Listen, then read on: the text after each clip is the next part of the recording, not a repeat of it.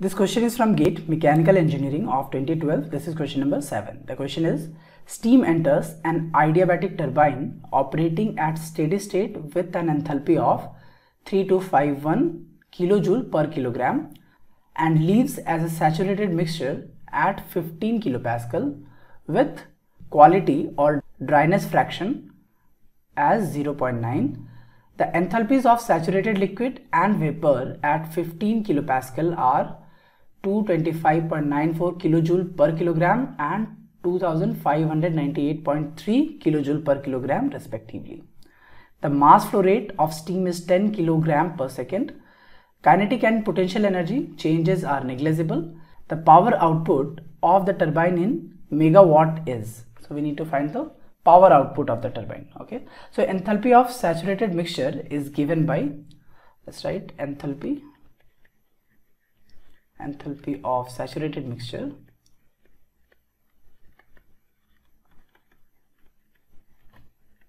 so this is given by H is equal to, so enthalpy plus the dryness fraction multiplied by enthalpy of saturated vapor, so Hg minus Hf, where Hf is the enthalpy of saturated liquid and this is enthalpy of saturated vapor, Hg.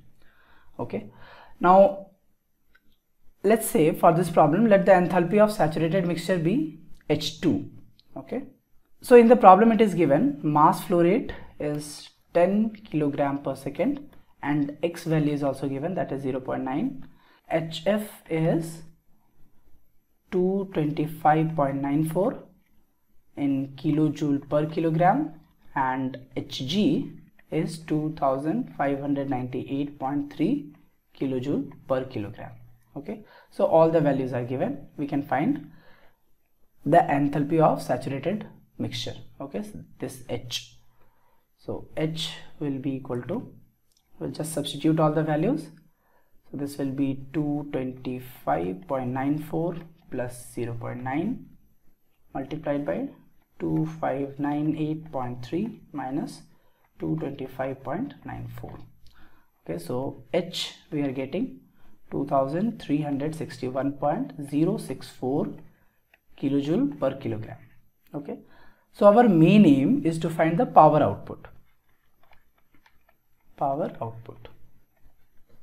Okay, so this is given by P is equal to mass flow rate into change in enthalpy, so H1 minus H2.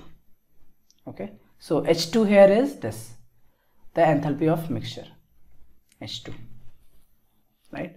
H1 is already mentioned in the problem, this is 3251, right? So it is already operating at this specific enthalpy. So this is H2 we have found from this equation, this is H2. Okay, so mass flow rate is also given, that is 10. So 3251 minus, we just got H2, so this is 2361.064. So power output will be 8899.4 kilowatt, or approximately we can say 8.9 megawatt. Okay, so the correct option is option B. For more information, you can refer to the NPTEL course lecture number 15, Enthalpy and Specific Heats on Concepts of Thermodynamics by Professor Suman Chakraborty of IIT Kharagpur.